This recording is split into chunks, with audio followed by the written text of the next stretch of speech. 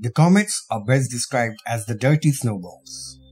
They are made up of a mixture of rock, dust, water ice, and frozen carbon dioxide, carbon monoxide, methane, and ammonia. When they come closer to the sun, they begin to warm and release the gases, producing an extended, gravitationally unbound atmosphere, or coma surrounding the nucleus, and sometimes a tail of gas and dust gas blown out from the coma.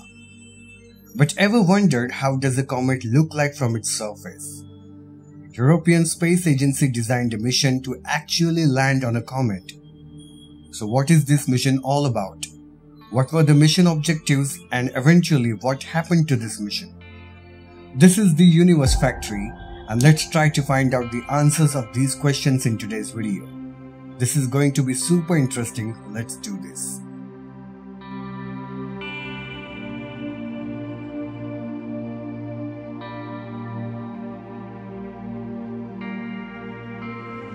Before we begin, if you are constantly curious about the space and the universe, if you want the big questions answered, this is the right place. So subscribe to the Universe Factory and press the bell icon next to it. It doesn't cost you a penny, but it's very much important for us to grow our stargazing community. Additionally, find us on social media platforms as well, links to which have been mentioned down below in the description. Don't forget to check out. Now, the mission that we are talking about is called as Rosetta-Philae mission. The main task of this mission was to visit a comet 67P Churyumov Gerasimenko, drop a probe named Philae on the surface, study the comet from the orbit, and fly by at least one asteroid on the way. The principal goals were to study the origin of comets and the relationship between cometry and interstellar material, implications with regard to the origin of the solar system. It was perhaps most ambitious mission from ESA. It was launched in 2004 and it took nearly 10 years for the Philae lander to touch the surface of 67P. But what did we learn from it so far? Let's first talk about Comet 67P Churyumov Gerasimenko. Named after the discoverers Klim Ivanovich Churyumov and Svetlana Gerasimenko, 67P is the Jupiter family comet. Now what does that mean? The short period comets with orbital periods less than 20 years and low inclinations up to 30 degrees to the ecliptic are called traditionally Jupiter family comets. Originally from the Kuiper belt, it has a current orbital period of 6.45 years and rotational period of approximately 12.4 hours.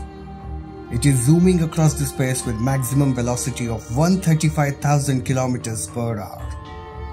The comet has a mass of approximately 10 billion tons. It has two lobes, one is smaller than the other. It appears that the comet rotates about its axis, and as it does, the two lobes are pulling away from each other. The comet has a very weak gravity, suggesting that it is very porous and brittle. However, the surface of the comet was found to be a lot harder than expected. The surface of the comet has 26 distinct regions named after Egyptian deities. Talking about Philae lander, it was launched with Rosetta space probe and got detached from it on 12 November 2014, nearly after 10 years of launch. After bouncing while landing, Philae settled in the shadow of a cliff, canted at an angle of around 30 degrees. This made it unable to adequately collect solar power, and it lost contact with Rosetta when its batteries ran out after 3 days, well before much of the planned science objectives could be attempted. Contact was briefly and intermittently re-established several months later at various times between 13 June and 9 July before contact was lost once again. There was no communication afterwards, and the transmitter to communicate with Philae was switched off in July 2016 to reduce power consumption of the probe. The precise location of the lander was discovered in September 2016 when Rosetta came closer to the comet and took high-resolution pictures of its surface. So what did the Rosetta and Philae lander find out? It is important to note that the ratio of deuterium to hydrogen in the water from the comet was determined to be 3 times that found for Earth's water. This makes it very unlikely that the water found on Earth came from the comets such as Comet 67P, according to the researchers. The nucleus of Churyumov Gerasimenko was found to have no magnetic field of its own after measurements were taken during Philae's descent and landing by its ROMAP instrument and Rosetta's RPC mag instrument. This suggests that the magnetism may not have played a role in the early formation of the solar system as had previously been hypothesized. Philae lander has also revealed that 16 organic compounds, 4 of which were seen for the very first time on the comet. While organic compounds do not mean life, life is based on the organic compounds. However, neither Rosetta nor Philae is equipped to search for direct evidence of organisms.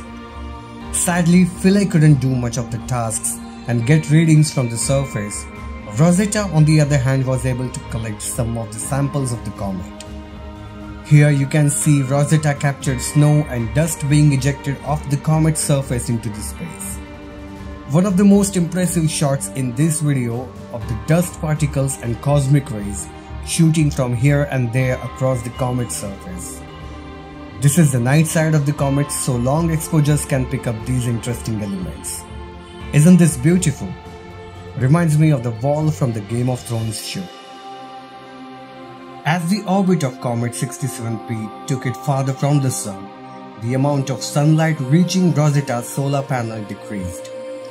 While it would have been possible to put Rosetta into a second hibernation phase during the comet's aphelion, there was no assurance that enough power would be available to run the spacecraft's heaters to keep it from freezing.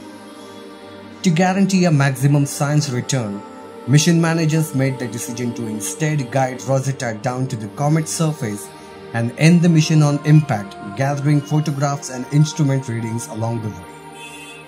On 23rd June 2015, at the same time as the mission extension was confirmed, ESA announced that end of the mission would occur at the end of September 2016 after 2 years of operations at the comet. The Rosetta-Philae mission has opened our eyes for what solar system was like when it was formed.